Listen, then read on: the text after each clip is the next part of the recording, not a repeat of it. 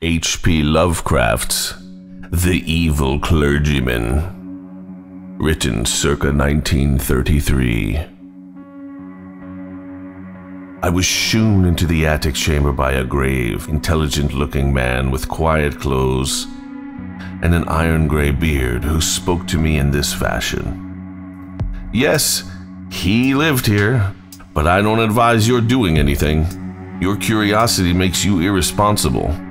We never come here at night, and it's only because of his will that we keep it this way.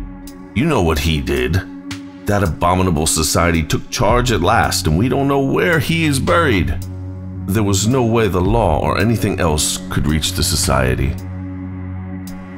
I hope you won't stay till after dark, and I beg of you to let that thing on the table, the thing that looks like a matchbox, alone.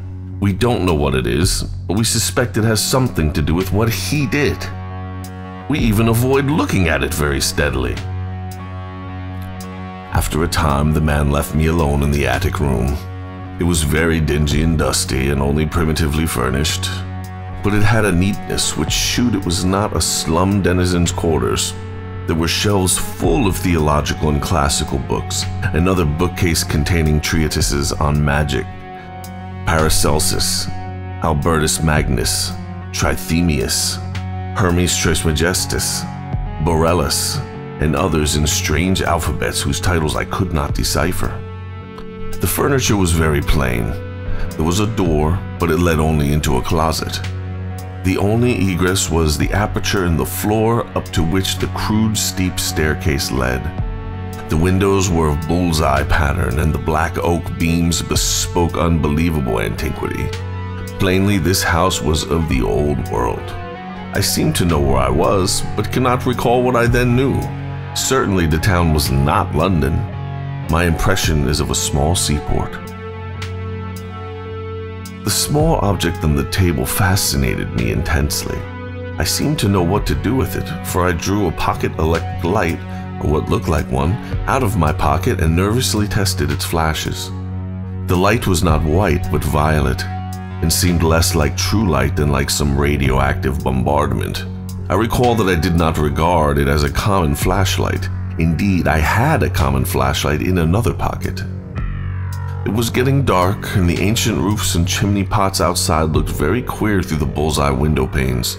Finally, I summoned up courage and propped the small object up on the table against a book. Then turned the rays of the peculiar violet light upon it. The light seemed now to be more like a rain or hail of small violet particles than like a continuous beam.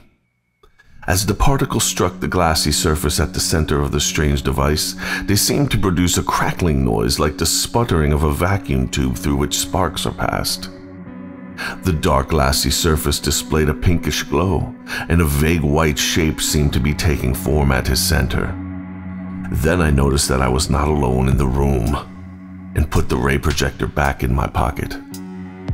But the newcomer did not speak, nor did I hear any sound whatever during all the immediately following moments.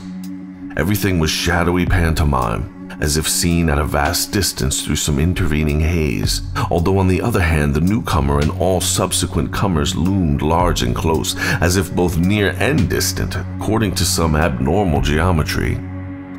The newcomer was a thin, dark man of medium height, attired in the clerical garb of the Anglican Church.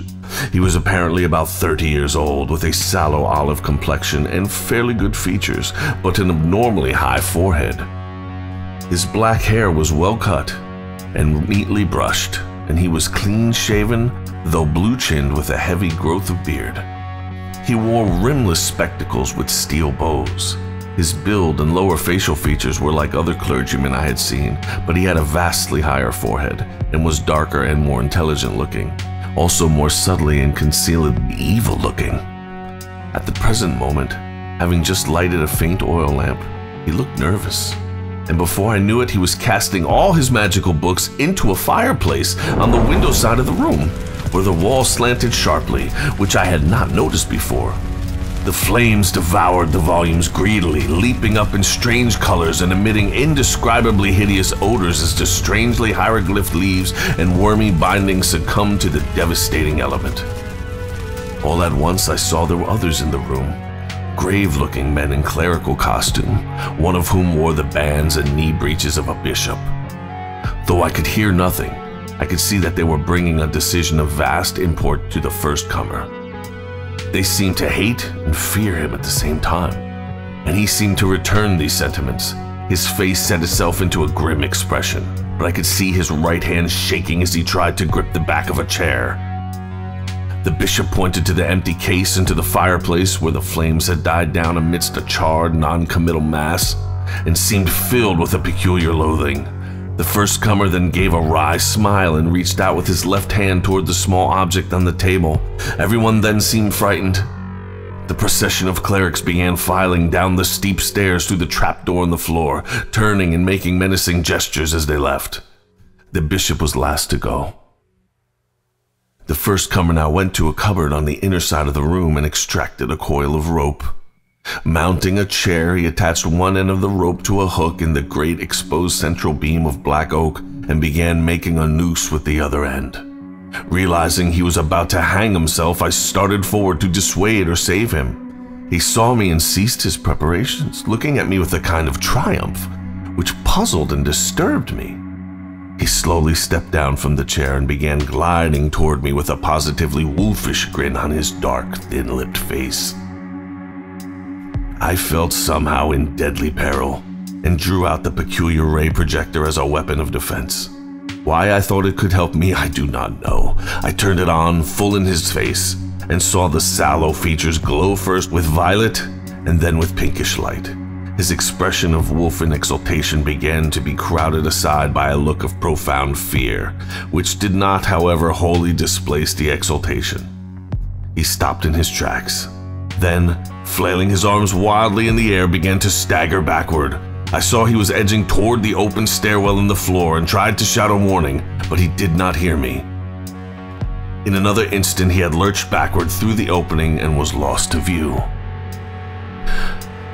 I found difficulty in moving toward the stairwell, but when I did get there, I found no crushed body on the floor below. Instead, there was a clatter of people coming up with lanterns, for the spell of phantasmal silence had broken, and I once more heard sounds and saw figures as normally tri-dimensional.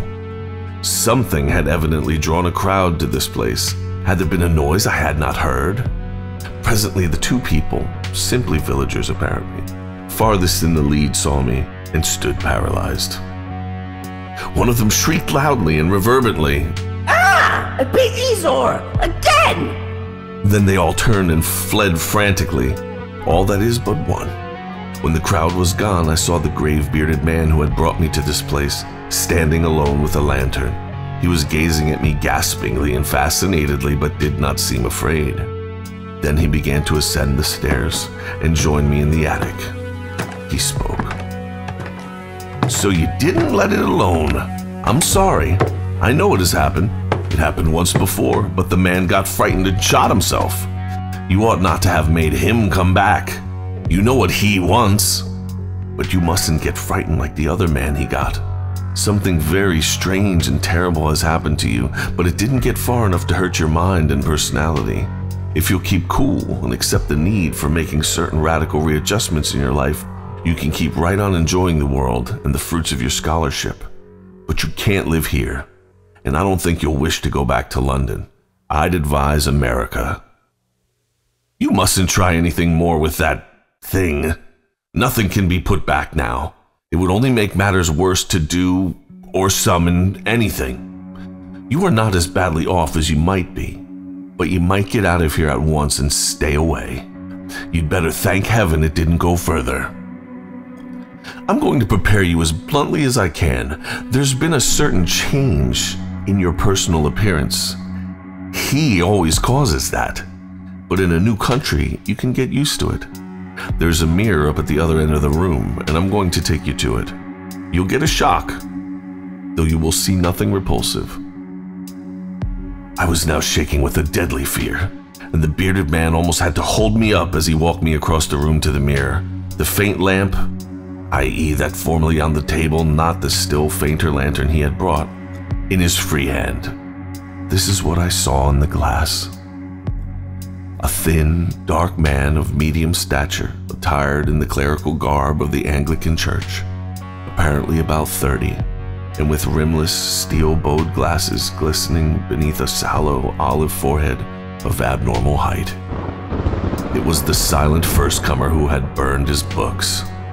For all the rest of my life, in outward form, I was to be that man.